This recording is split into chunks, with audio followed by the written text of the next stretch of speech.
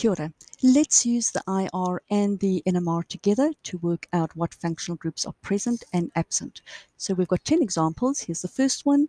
And if you have a look, you've got an alkyl group because it's in the IR as well as in the NMR. We've got some upfield peaks over here. And the most upfield peak is always the methyl. We don't have an alkene because it's all missing here in the NMR, and we don't have a sharp narrow peak there or over here by 3,100 centimeters to the -1. We're also missing all the carbonyl peaks that we would expect in the NMR for any of these, the ester, the acyl chloride, the carboxylic acid, and the amide. But we do see a peak over here, which is a strong finger-like carbonyl peak. So we know it must be either an aldehyde or ketone. So to differentiate, we look to see whether there's a W over here at about 2,800 centimeters to the -1, and it's just nothing's there, so we know it's a ketone. And because we don't have any things in the fingerprint area for CO bonds, we know it's probably not an ester, and also we know it's not an ester because it's not in the correct area over here. And those peaks would therefore be carbons on either side of the carbonyl, which is what you would expect from over here, between 20 and 40, which is what you would expect. And there's your compound.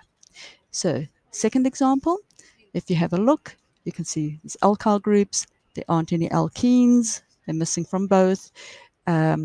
We don't have any alcohols or carboxylic acids or amines or amides because there's nothing over there. So even though we've got that peak there, we know it's not from an alcohol.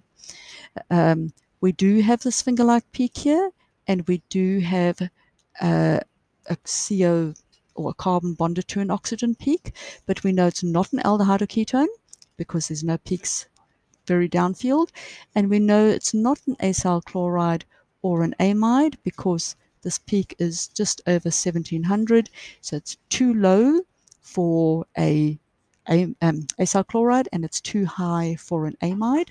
We also know it's not a carboxylic acid because we don't see that broad triangular peak. So these two peaks must be carbon that's attached to a carbonyl or a carbon attached to the oxygen. And there we've got our ester. Number 3, hopefully you can see that broad triangular carboxylic acid peak, but going through it systematically, we've got alkyls, we don't have alkenes, we do have a carboxylic acid peak, which would be over here, matched by that. We know it's not an acyl chloride or an amide because of the position of this strong finger-like peak in the IR, and we know it's not an aldehyde or ketone because there are no peaks here in the NMR. And so we can work out it's a carboxylic acid.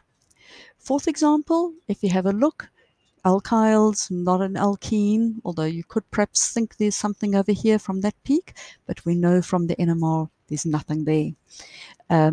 We do see a two-pronged NH2 peak from the symmetric and asymmetric stretches, which could be from this over here, or it may not be.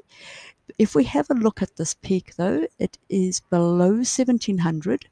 So this peak is not a carbon bonded to a nitrogen, but we'll know we have an amide. So just always look at the position of that so you can say what this one is. We know it's not an aldehyde or ketone. And so there is our molecule. Notice we've got 3 peaks.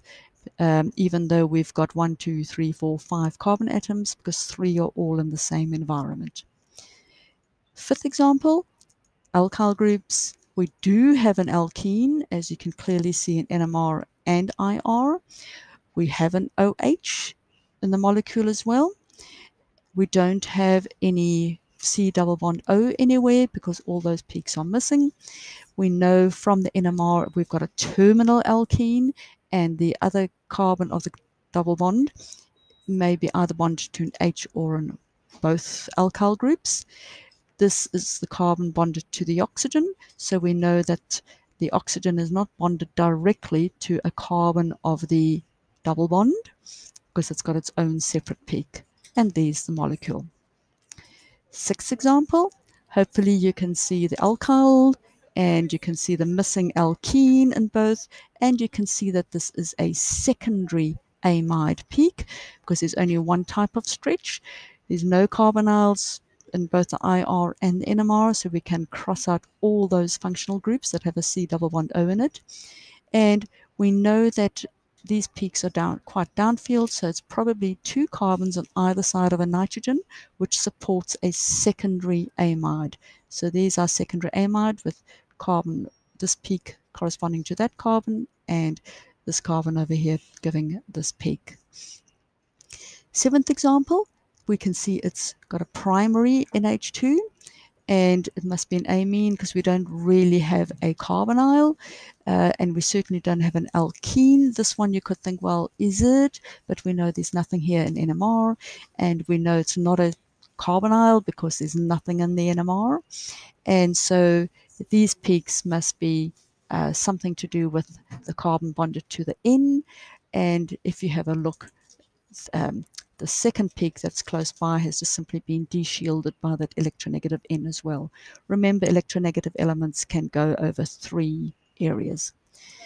The eighth one, you can see clearly we've got an alkyl and an alkene, and we don't have any OHs or NHs, so this peak over here is not a carbon bonded to a nitrogen because we've got nothing over there.